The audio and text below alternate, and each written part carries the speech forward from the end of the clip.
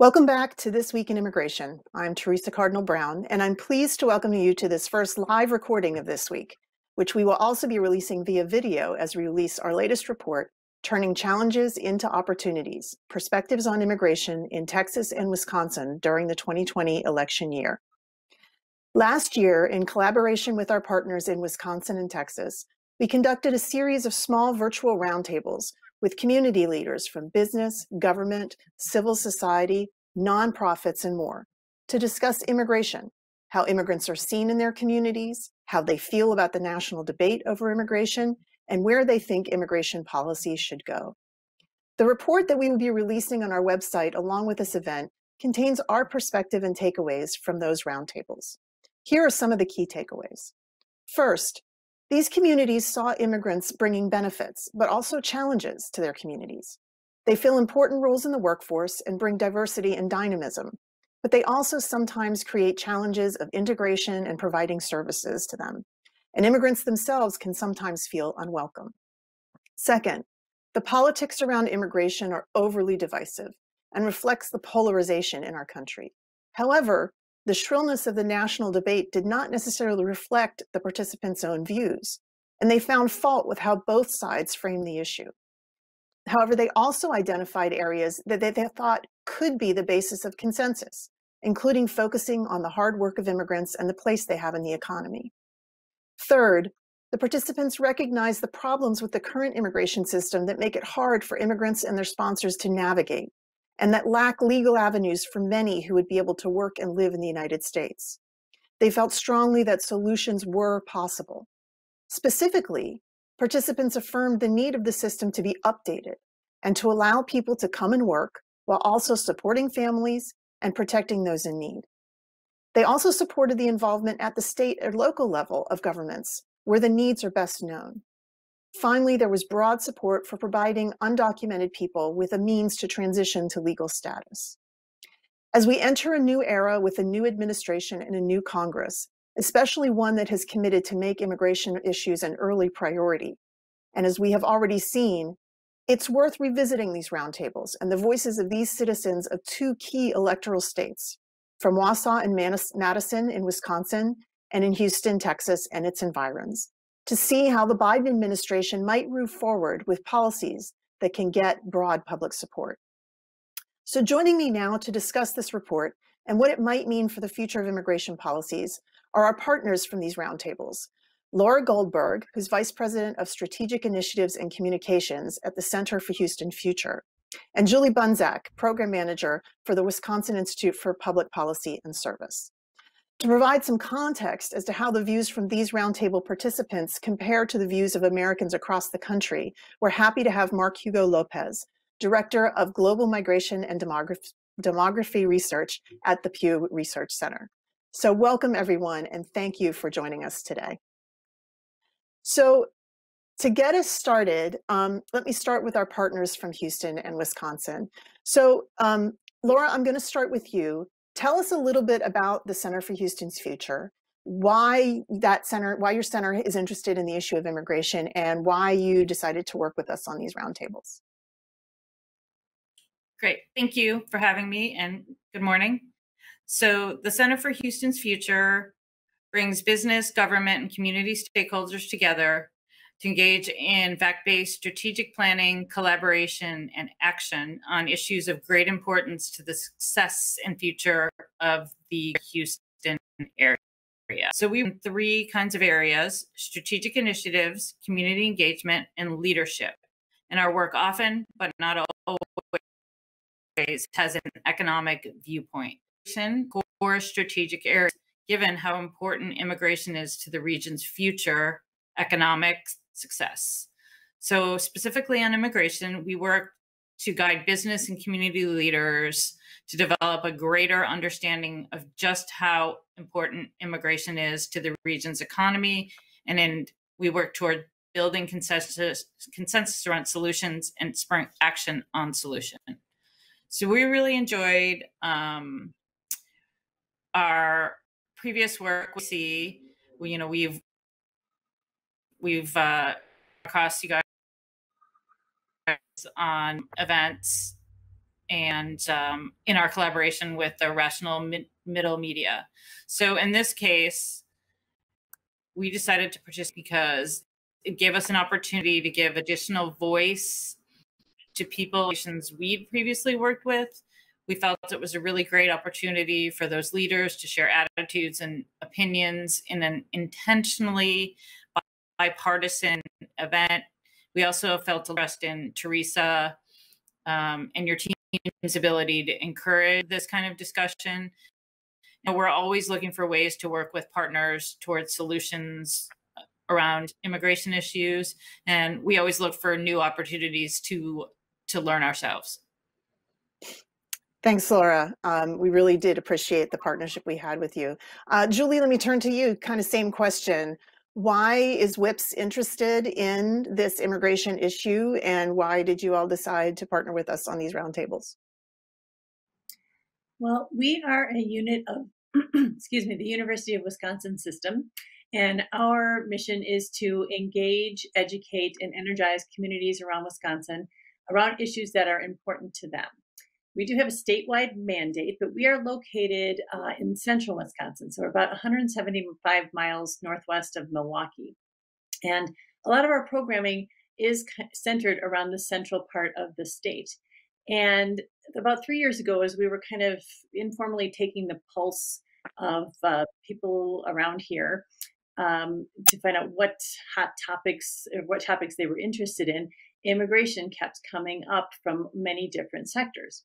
So we decided that we would put together a 3-part series on the topic so that people could understand how immigration, how the images that people were seeing from the border, issues like DACA, how do they affect us here in central Wisconsin? And so we were very lucky to discover the Bipartisan Policy Center. And Theresa, we're very happy to have you come last February to give the first event of our 3-part series, kind of giving the history of immigration. The second part was a panel discussion of people from our area that was that were all affected by the immigration issue in some way, shape, or form. And then the third part was supposed to be community or discussions around what we can do to address immigration issues in our area.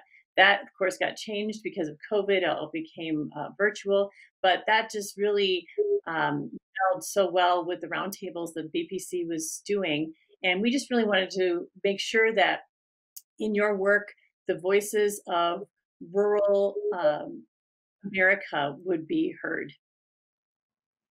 Thanks so much. So Mark, let me bring you in here. At the top, I sort of told you very high level, sort of what consensus areas we found when we were talking to these folks in Texas and in Wisconsin.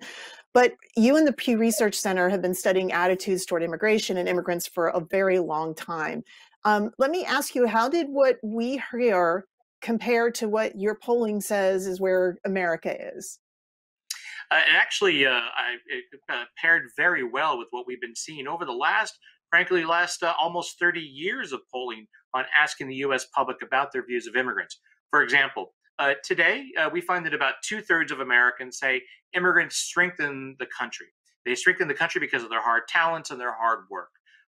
But also, when you look at the trend over time, there's been a change in the way the U.S. public sees immigrants in the United States. Back in the 1990s, actually, 2/3 of Americans would have said immigrants were a burden rather than a strength. Today, as I noted earlier, 2/3 say they're a strength rather than a burden.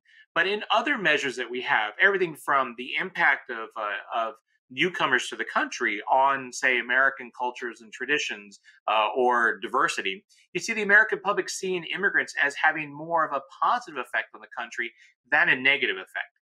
Even so, we also do find a mix of views about where immigrants have an impact. So while immigrants generally are seen as strengthening the country, we also have found over the years that, for example, when it comes to the economy and crime, immigrants are sometimes seen as perhaps having more of a negative effect than a positive effect on the country. But when it comes to, for example, science and technology, or it comes to diversity of culture, you find that the American public generally sees immigrants more in a positive light.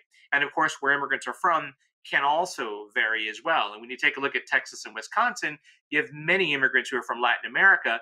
And generally speaking, Latin American immigrants are seen positively, but not as positively, say, as immigrants from Asia or from Europe, who are generally seen in the most positive light by the US public. But it is striking that, generally speaking, the US public has become more the view in the last 10 years or so that immigrants are a strength for our country and make the nation better. Thanks. That's really important. Julie, let me follow up with that. So, Wisconsin has a history of sort of immigration from like the 19th century, but then in the early 20th century or middle 20th century, you had a large influx of Hmong refugees into Wisconsin. And then more recently, some of the Latin American immigrants to your area. And one of the things we did here in the roundtables in Wisconsin was that some of those immigrant communities had some challenges fitting in. Do you think that, how do you think Wisconsin has been dealing with the immigrants sort of over time? And do you think that they're getting better at sort of being that open and welcome community? Well, I think it's something we can definitely be better at. I don't think that Wisconsin has really a reputation for really valuing diversity. Milwaukee is the most segregated city in the country and has been for a while. So we're up against a lot.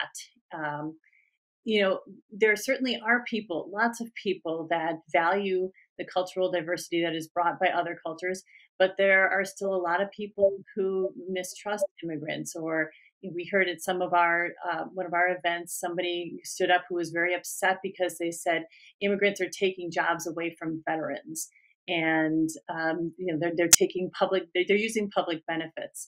And in terms of how to address that, that's part of our mission, is just to get information out there to engage people. We also had people after some of our events who actually said to us, I really learned a lot here. So there's a long way to go, but we know what we need to do. Yeah. Laura, when we were talking to the folks in and around Houston, we heard a lot about how the participants at least felt that immigrants make Houston a vibrant city, how local leaders see that strength as a strength and actually market that when they're looking for investment to come into the area. Why do you think immigrants make Houston a great city, and why do you think Houston welcomes them so much? Well, I guess I would say, how don't immigrants make Houston a great city?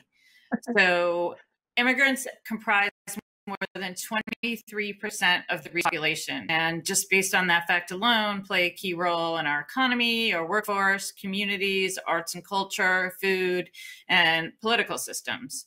So our city has long been known for an entrepreneurial, innovative, and problem-solving spirit. And immigrants certainly contribute strongly to that. The city has had a significant immigrant population for a long time, and so we're used to it. And I think having a strong immigrant population keeps the region connected to the world at large. And we're just sort of known as a place where you can always learn something new from someone who is not the same as you. And we hear repeatedly that employers tell us that immigrants are certainly a critical part of their workforce. So I think this sort of notion of Houston, worldwide city, is just kind of an estate identity. Thanks so much. So Mark, obviously Wisconsin and Texas kind of have very different histories with immigration and with immigrants. But your research has shown that where immigrants have gone historically isn't necessarily where immigrants are right now.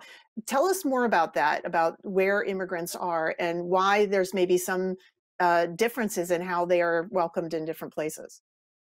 So there is a dispersion of the nation's immigrant population that's happened since 1965. And in fact, it's very interesting when you take a look at how many immigrants have actually arrived in the United States over the course of the past 50 plus years.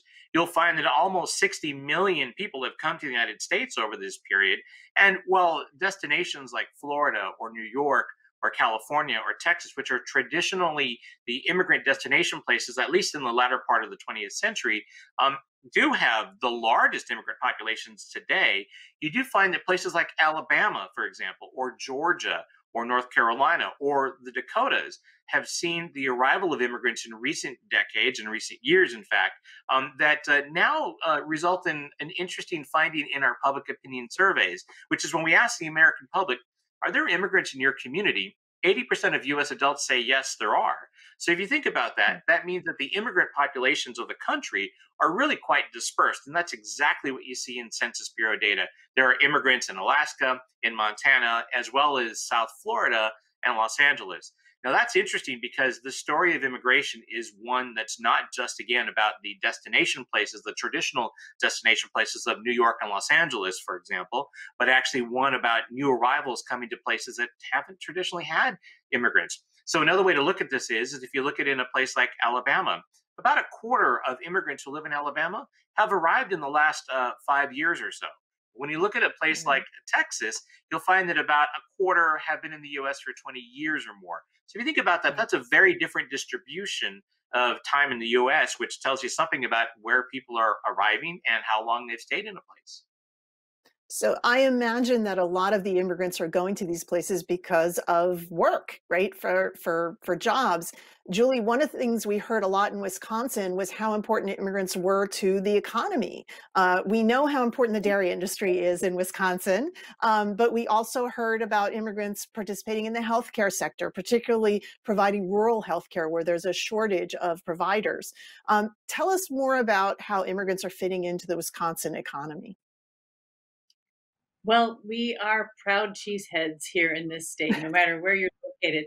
And but what I think is very, very little known by even the citizens in this state is the absolutely vital role that immigrants, especially from Latin America, play in the dairy industry. It is estimated that on large dairy farms, so we're talking over 800 cows, which make up about 3/4 of all farms in Wisconsin now, the vast majority of employees on those farms are immigrants.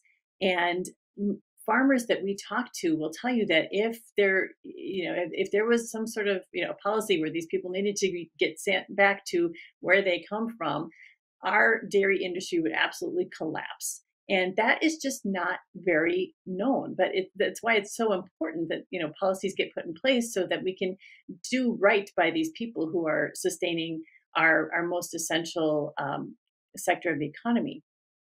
And then it's true too what you said about rural healthcare. There are so many. Right here, where I am right now, is a community of about 85,000, surrounded by many counties of lots of farms, of very rural areas. And there are so many initiatives by medical schools or the government to attract people, to attract healthcare workers to come to serve these communities. And some of those are immigrants. In our discussions, we talked especially with someone who was a doctor from India. But she is under threat of, or was under threat of, having to leave, and it makes no sense that she would have that concern when we so desperately need the expertise that she can provide. Yeah.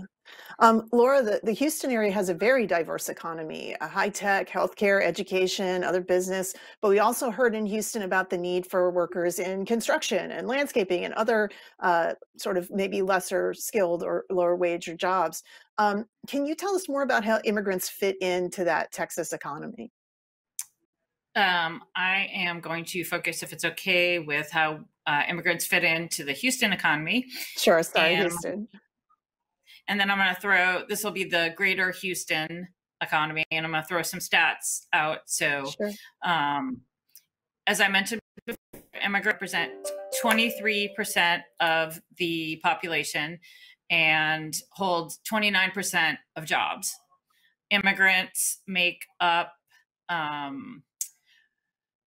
34% of STEM jobs, represent 43% of scientists, 42% of doctors, and 48% workforce, 32% of hospitality workforce. And a statistic we focused on recently during the pandemic, 27% of the overall healthcare workforce. You can see significant portions of jobs across industries and across skill levels are held by immigrants in Houston. So in a report that we put out, we also ran some economic kind of scenarios, kind of an exercise to sort of get at how important immigrants are to GDP in our region. So we ran one scenario that cutting immigration through 2036, and we found that would significantly depress economic growth, even a loss of $51 billion of potential GDP growth. On the flip side, in the scenario, increasing immigration 30% would actually have the potential to add $67.2 billion in GDP growth. So, you know, we show how critical immigrants are to our economic growth, but also these statistics and numbers show you that we absolutely need immigrants to meet our workforce demands. So, Mark, you've done a lot of work not only where immigrants live, but where they work and how they work. And immigrants are represented in many fields and occupations. How do Americans see these contributions? And you heard some of the statistics from, both Julie and Laura. There are places where immigrants may be heavily represented and then not so much, but why is that important? So yes, on the national level, to mirror the findings from the Houston area, immigrants are overrepresented in the U.S. labor force compared to their share of the population. And you find that they're more likely to be, for example, engaged in the labor force. Their labor force participation rate is higher and has been for several decades now than the general U.S. public. Now, that's perhaps not surprising because many immigrants do come here for economic opportunity, not necessarily for education, not for necessarily other reasons, but they come as adults looking for economic opportunity. So what we've seen is that the U.S. public does value the role of immigrants in the United States. But again, there is a mix of opinions here. On the one hand, for example, the U.S. public, wants the U.S. immigration policy to allow for those who are in the country and who are undocumented to have a way to stay here legally. That's partly because they see the value of immigrants in their communities and see immigrants as contributing to the labor force, the local economy, and so much more. So when you talk to the public, you do see the public is generally of the view that immigrants in general have a positive impact on the U.S. economically, culturally, and in some other ways as well. Though again, not every American adult feels the same way about immigrants, and there are some quite nuanced viewpoints about the role of immigrants in perhaps being a burden on the country because they take jobs, housing, and healthcare from others, which echoes some of the challenges of integration that we were talking about a little bit earlier. Yeah, we did hear a little bit of that. I was amazed, though, at how overall, I think, positive our roundtables were in Houston and in Wisconsin. Julie, coming back to you, we did hear folks in Wisconsin talk about feeling like what they hear in the news or social media about immigration doesn't necessarily reflect where they feel they are on the immigration issues. They felt like people were either talking about immigrants are all criminals and take our jobs, or we have to let everybody in and just have open borders. In your dialogues in Wisconsin on immigration, both what we did in the roundtables and afterwards, how do the folks feel about the way that the discussion around immigration is happening in this country? Well, it's interesting to get to your point about, how immigrants are treated. Those discussions were really important to everyone because those who are in the majority culture think, immigrants are fantastic. They're, great contributors to our culture, to our society. And there's no problems with, prejudice or discrimination. And then when you talk to the people who are themselves immigrants or who are even like you mentioned the Hmong earlier, Theresa. So many of those people here were born here. Their parents immigrated from Thailand. And they still are experiencing a lot of horrible discriminatory behavior. So it was good to have those dialogues so that those of us who are in the majority culture can see, okay, yeah, this is still a problem here. The interesting thing about the immigrant groups that we have around here in central Wisconsin, the Hmong and Latin American, is they are very quiet. So, the stereotype that they are causing trouble, that they are, criminals, it just doesn't hold water. They really try to keep a low profile. They don't want to call attention to themselves. And in fact, one of our discussions included the county sheriff for the county that we are in, and he expressed frustration with that, not because he's looking to find criminals, but because people who are immigrants, when they are the victims of crime, are so reluctant to report it. And that really makes his job and the whole law enforcement job really, really difficult to do. Yeah. Laura, what about in Houston? This was a pretty hard fought election year. We talked to your neighbors in Houston in around the middle of last year. Have you seen the conversation around immigration becoming more or less productive in your point of view over the last year? I guess I would say in some cases, yes, and in some cases, no. Among many segments of the business, there's and then a realization that immigrants and immigration are critically important. However, anti-immigrant rhetoric certainly resonated among some of our voters. And, you certainly heard it from some of our politicians, not all of our politicians. Hopefully this nation can move past that.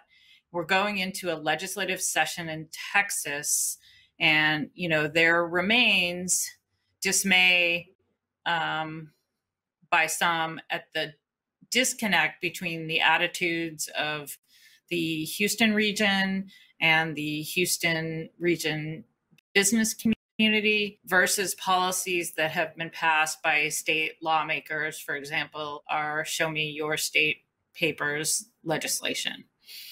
And so, in the focus groups we conducted with you, we clearly saw, again, participants valuing immigrants in our region and understanding the important immigration is to our economic future.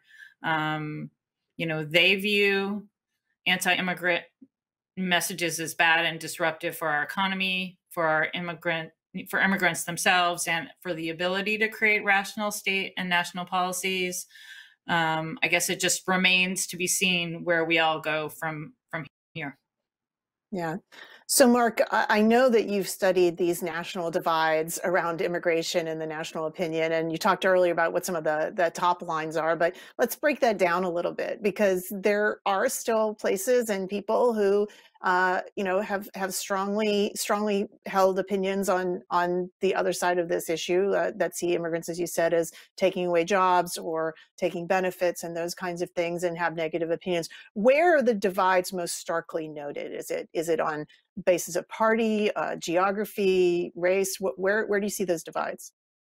So the divide is widest when it comes to political parties. So you'll find that, for example, Democrats are of the view that immigrants strengthen the country more so than, say, Republicans. Although notably, a growing share of Republicans over the last 10 years or so also say immigrants strengthen the country. But when it comes to specific policy issues like for example, building the border wall, which was an important issue during the Trump administration, you find, for example, that a growing share of Republicans over the course of the Trump administration years said that it was important to build the border wall for greater border security.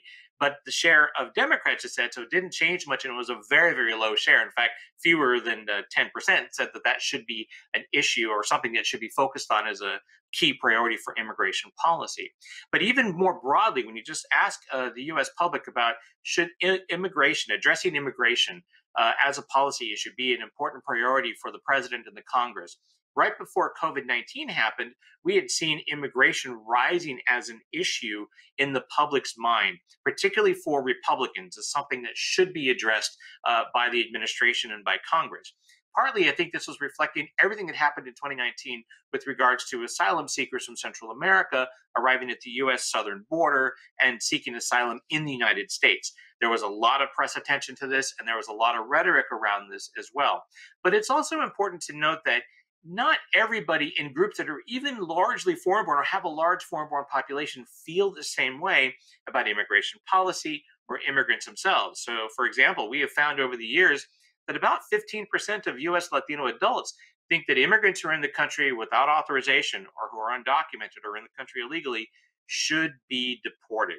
Now, when you take a look at the US Latino population, and particularly US immigrants from Latin America, that is also the largest source of unauthorized or undocumented immigrants in the country. And another look at this, if you ask about particularly the asylum seekers arriving from Central America at the U.S.-Mexico border over the course of 2019, we found that in December of 2019, that about half of Latino adults said that the U.S. doesn't have a responsibility to accept asylum seekers from Central America. So again, not every group, even groups that are largely or have a large foreign-born component, feel the same way about immigrants. And I think this points to this divide that sometimes it's partisan, sometimes it's about, I got here first, I did it legally, but others aren't. Sometimes it's about just a low sense of immigration being an important element of the U.S. economy or for the U.S. generally speaking. But it is striking that not everybody, no matter the group, feels the same way about immigrants, and there are some stark divides. Yeah, yeah. So finally, in the time we have left, we did ask our groups what solutions they wanted to see for immigration in the United States. And what we heard, I would say most people would say sounds like common sense solutions. In fact, it sounded very much to me like the participants sort of wanted a all of the above solution, which is, yes, they wanted a legal way for people to come in and work. They wanted also to have border security. They wanted to keep families together, and they wanted humanitarian protections, but they didn't want to see people continue to break the law, right? There's sort of can't we have it all? Why do we have to have one or the other? Why do we have to prioritize one or the other? Laura, you know, when you talk with other Houstonians and the things that you've done with Center for Houston's Future, do you hear more of that? Is that kind of what you're hearing people talk about? If people could have an ideal solution, something, you know, just absolutely, many people would like that. I think those involved in the business community stress that they would like practical, flexible solutions that meet their needs that may change from year to year. I think you would also find different businesses and industries have their own top priorities. So great if they could get sort of the ideal solution, but if they can't, then they want what's important to their business, whether it be number of visas or being able to, you know, permanently retain someone they have spent time training or sponsoring. I would also say that there is kind of broad support around DACA and Dreamers as a logical and, you know, easy first step if we have to do it in steps. And I think what we are seeing, again, among people who are supportive of immigration, broad agreement around a solution that gives status to undocumented workers, although I don't know this on what that would entail and how far it would go. But and then I also think, you know, that those involved in kind of community roles or the advocacy groups around, you know, want to make sure that whatever the first solution is deals with kind of social and humanitarian needs. That's not to say the business leaders don't get that too. And then I guess a final point I would make would be that COVID has certainly brought home, I think, to a lot of people who maybe hadn't thought about it, how important immigrants are in the healthcare workforce, and, you know, also the need and the importance of providing healthcare and access to all segments of the population, including those without status. Yeah, Julie, you know, I think when I listened to the folks in Wisconsin talk about solutions, it very much reflected sort of what I consider Midwestern pragmatism. That sort of can't we just figure out how to get it done? You know, what else have you heard from your conversations? What do you think people want to see the new government, the new Congress, and the new administration try to do around immigration? Well, definitely a clear path to citizenship. I referred earlier to the agriculture industry and healthcare, and those are just two industries where it's a supply and demand thing. Like they need workers, and immigrants are available and willing to do the work. In fact, that's something I didn't mention earlier about with the work that has done on dairy farms. It is very hard physical work, and farmers cannot find American-born workers who are willing to do that kind of work. So they're here, they're supporting our economy. Let's find a way to get them status. And yes. So, Mark, you talked a little bit about some of the policies that you've pulled on. I mean, we just saw the Biden administration is introducing a very large immigration bill in Congress that has probably the broadest legalization measures that I have ever seen in any bill that's been introduced. It also contains some reforms to our legal immigration system. It sounds like it's going to allot some more visas to employment-based immigrants. But, in terms of the policies, we've also heard sort of immediately from but what about the border crowd? Because there doesn't seem to be a lot about the border in this bill. In your polling, is there these priorities that you heard? Sort of the business community has one set of priorities, and maybe other people have other set of priorities. What do you think is sort of the sweet spot from your polling here? So, as you noted earlier, the public has many different priorities when it comes to immigration. And in fact, it's oftentimes supportive of a majority will say we should have more border security, but at the same time that the U.S. should be accepting of asylum seekers, generally speaking. And that's exactly what we see in our polling, that there's a wide variety of priorities that the public emphasizes, though, again, sometimes tied to partisanship. Border security is actually one of the priorities that both Democrats and Republicans in the U.S. public, generally speaking, support, though Republicans more so than Democrats. But as some of the focus groups showed, there's a lot of support as well for providing a pathway to citizenship, or at least a way for people in the country who are undocumented to be able to stay if they pay a few fines and haven't committed any crimes. Usually there's some caveats to that. But we find that 3/4 of Americans, including a majority of Republicans, support that kind of policy, which is something that the Biden proposals that we just saw yesterday are exactly the kinds of things that there seems to be good support among the U.S. public for. And that includes Dreamers or the DACA program. We find that about 3/4, almost 80% of the U.S. public supports something like DACA, allowing those who came to the country as children illegally to stay and perhaps even become U.S. citizens. And that's a strong finding that we've had for many years, and that cuts across partisanship lines in different parts of the U.S. public. So it is interesting that there are different priorities. There are different emphases depending on which political party we're talking about, for example. But broadly speaking, there is interest in some immigration policy reform, whether that be about border security or allowing those who are in the country illegally to stay in some way if they meet certain requirements. Yeah. Well, I want to thank you all for participating in this. I think to wrap it up, what I would say is that we hope that our leaders in Washington, in Congress, and in the administration will listen to the views of the constituents across the country, the views of Texas and Wisconsin being, more representative than not, it sounds like, than the rest of the country. I want to thank both you, Julie, and you, Laura, and the Center for Houston's Future and the Wisconsin Institute for Public Policy and Service for helping us with these roundtables, for putting them together, allowing us to talk to your neighbors in your community about this issue. Mark, thank you so much for providing the context. We will be releasing, as I mentioned, this report at the same time this podcast goes live, early on the week of the 25th. So you can find that on our website, which is bipartisanpolicy.org/immigration. And that concludes This Week in Immigration. We hope to see you next time. Thank you, everybody.